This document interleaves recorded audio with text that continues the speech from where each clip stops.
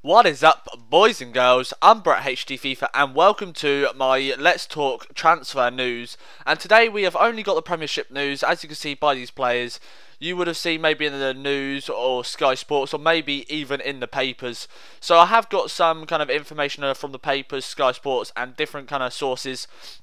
I will actually put the links down below in the description to say where I got them from, and you can go read where this has been coming from. So the first one we're going to do is Envia. Obviously there's been a lot of transfer news about him over the past year. Obviously Man City coming in for him, then kind of like it just going out a bit. Arsenal coming in for him. And it does really look like Arsenal really want him. They have been kind of targeting him for around a year now. He doesn't seem a bad player. I've watched him not that much.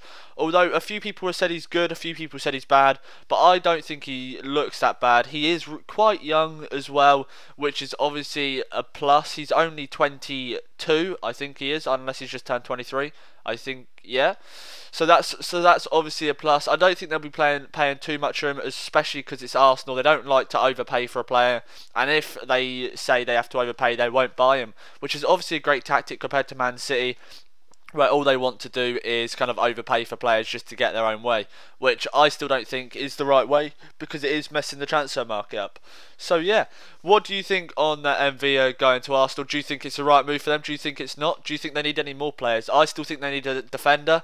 Obviously, if Van Persie goes, I still think they need a backup striker because I don't think Shamak's going to be worthy. I think if they get another striker in, I think they'll do fine. I still think they might do fine anyway, as long as they get another defender in. So next we come on to Theo Walcott. Obviously said that if Van Persie leaves, he wants to leave. He's obviously very good friends with Van Persie, so I can really see where Walcott's coming from now. I don't get why Arsenal don't try and keep them both. I know it is going to be hard because they're not got the money that City and Chelsea have, so it is going to be very difficult for them to even like challenge for the Premier League anymore. But I think if they can keep Walcott, I think they've got a good player there. He is only young, so he can adapt and kind of get better. But I know Southampton do want him. They want him back. This is only paper talk as well with Southampton. So if they get him back, that is obviously a great signing for them. I don't know if it's going to be on a loan or if it's actually going to be buying him. But if they get him back, that'll be quality for them. So next we go on to Santi Cazorla. So he moved to Malaga for, well, obviously money, just like everyone else does now. And well, as you saw in the news recently, they have been in a lot of debt, so he really wants to leave Malaga now. Mainly because of the reason, obviously, he won't be getting paid as much, or he might not even be getting paid. Obviously, we've seen this with Rangers in the last few months, which is obviously a shame. So the teams that really want him is again Arsenal. They want him. Is this so they can replace him with with Walcott? If it is, then obviously Walcott looks like he will be going, and that is kind of a shame for Arsenal. Although he seems quite old, he's 28, so that's not that old for a winger, but he hasn't got as many years as Walcott has, which is a shame. I don't know how much they want to buy or pay for him, but I hardly doubt it's going to be that much considering they're in a lot of debt, so they'll just be trying to sling their players away just to get some money in. Next we come to De Rossi. He's a centre defensive mid, 83, and Man City seem to be the only one that I have actually seen from the Premier League that wants him.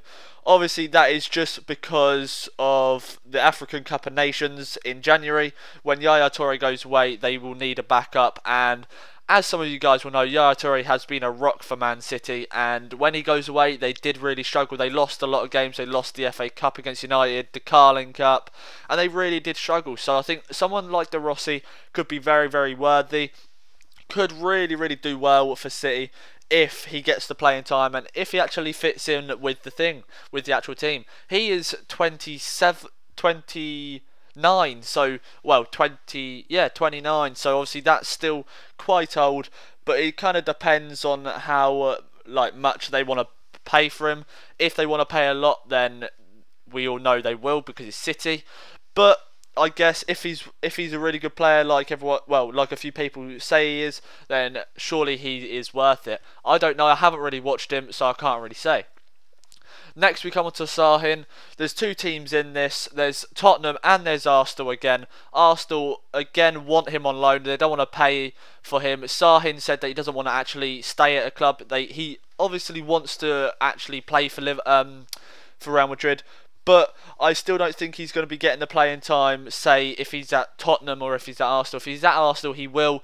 Tottenham, I really don't think he will, unless Van der Vaart goes. That is the only thing with him. He doesn't seem a bad player. Haven't watched him much. Obviously, he hasn't played for Real Madrid much. But if they're getting him on a loan, I think all they need to do is play him a bit. Real Madrid will then notice if he's good or bad, and then I think it might be very, very decent for him and his kind of playing career, really. He's only young as well. He's only 24. Yeah, he's only 24. So that is really, really good for him. Last one today, we have Joe Allen. So there's one really main team. I think Tottenham want him as well, along with that Sigurdsson. So I think them two really paired up really well when Brendan Rodgers was at Swansea. So that is one reason I think Brendan Rodgers want Allen. Mainly because he's really good at passing. He's got like the vision. He's got literally everything. But I don't know if he's going to be the player for Liverpool. He's coming from a lower club. Obviously, he was in a lower league, and I just don't think he is worthy of his price tag.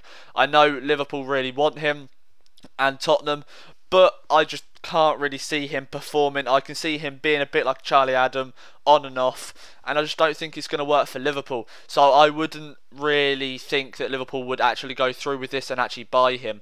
Although if he does and he proves me wrong, then fair enough, then good for Liverpool and good for Allen. I still don't think that will work out. So I don't know, I think it's around 7 to 8 million they want to pay for him. Obviously it doesn't sound much considering how much Man City buy their players for, but still, that is still quite a lot of money considering how much they want to pay for such a small player at the moment. So obviously we don't know how he's going to perform. Obviously he's quite young, he's only 22. He can adapt, he can obviously grow in confidence and turn into a really good player. I hope he does. I hope he turns into a really, really good player.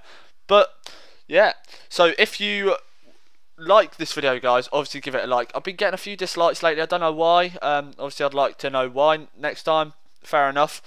But in the comment section below, say what players you want me to discuss next. I won't be doing the Premier League next. I'll be doing a different league, maybe like La Liga.